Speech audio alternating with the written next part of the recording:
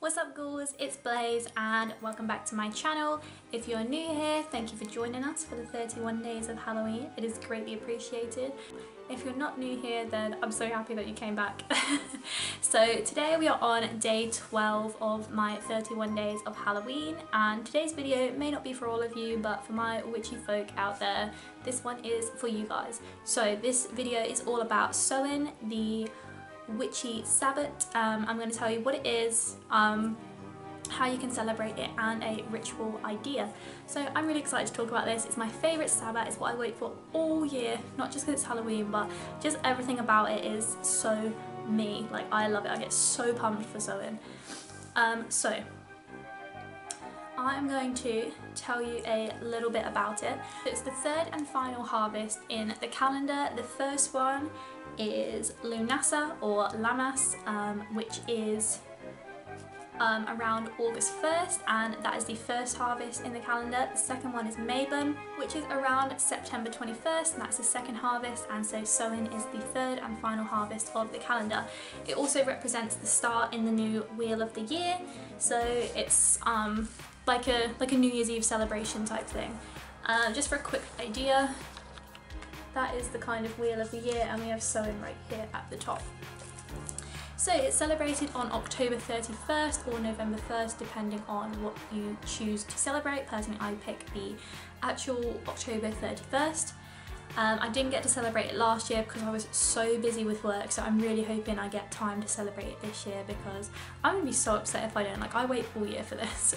So what's really cool about Samhain is that the veil between the living and the dead is so thin at this point.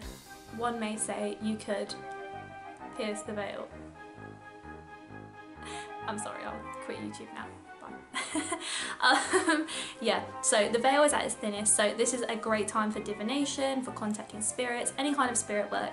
This is the best time to do so. Ways in which you could decorate your altar following on from that is any kind of divination tool, be it crystal balls, tarot, pendulum, scrying mirror, scrying bowl, Ouija board. Any kind of divination tool is a perfectly acceptable decoration for your altar this time of year. You could also include images of the deceased, so any family members, any family or friends who've passed away, whom you wish to contact with or just remember. That's a great idea of how to decorate your altar. If you don't have a picture of them per se, you could write their name on paper, just anything, an object of theirs, anything that's gonna bring some kind of connection and some way of remembering them. Also, pumpkins, they are such a cute way to decorate your altar for Samhain. Love a good pumpkin. Yeah, I think it's pretty cute. Also, candles are good for this time of year, because for Samhain a lot of people do bonfires if you have the means to. If not, a couple of little candles on your altar could be good for that, maybe red or orange if you want to get real festive.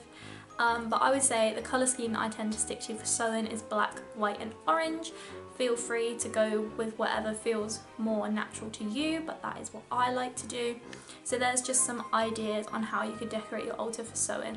Of course, I have an altar that is up year round and it's always ready for me to use. However, you could literally set up an altar just for this one night.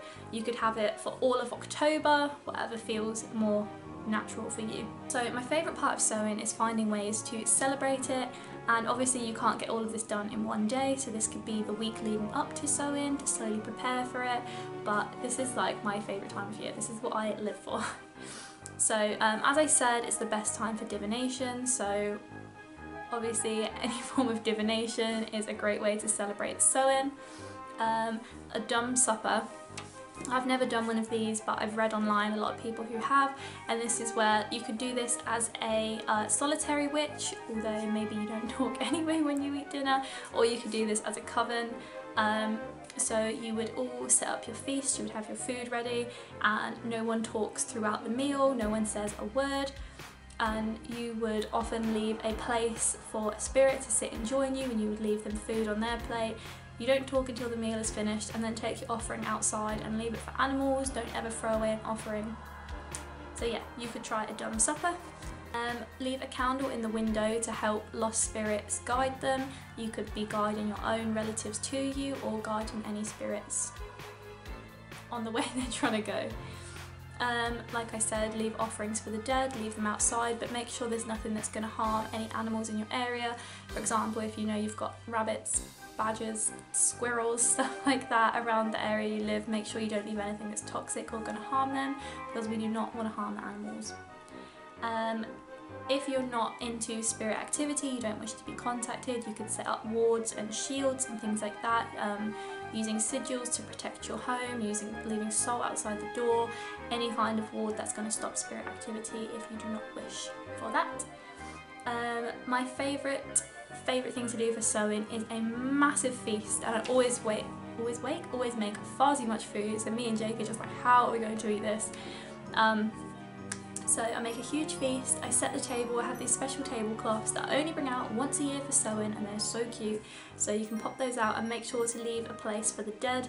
I didn't leave any food on their plate last time, I literally just left a plate and knives and forks and set the table for the dead, because I'm not entirely sure that the food I make is safe, even for human consumption. I'm not a good cook. But yeah, so you prepare loads of food, leave a place for the dead, enjoy your feast. I personally don't do a dumb supper because I feel like it's time to celebrate, not time to be quiet. So yeah, have a great feast, enjoy myself, have some wine, and that is one of my favourite ways to celebrate the Sabbath. Another thing you can do is take grave rubbings, as I mentioned in a previous video. These are also a really great way to decorate your altar because it's linking the dead and the living, and it's a great way to remember the dead. So you could do that as just a Samhain activity anyway. Carving a pumpkin, because again, putting the light inside the pumpkin and leaving it on your window is going to guide the spirits. There's loads of normal Halloween activities that have come from pagan traditions. So even if you are a closet witch and you don't want to tell anyone that you're a witch, but you still live at home or you live with friends or whatever, a really good way to celebrate Samhain in public but also in private is just to carve a pumpkin and leave it in your window. But if you're leaving it overnight, use an electronic candle, because I'm not about houses burning down. Yeah, and as for a ritual, the ritual that I have chosen and that I perform at Samhain combines a lot of the things that I've talked about. I'm not going to go through it all now because it's quite a chunky piece of text, but I will leave the ritual written in the description. It's literally just words, so interpret it how you will, do with it what you will, whether you choose to do every single thing stated or whether you cut bits out, by all means do. It's your ritual at the end of the day, it's your Sabbath, and when you do, make sure you record it in your book of shadows so that you can refer back to it. So yeah, I think that's everything I wanted to talk about for this video.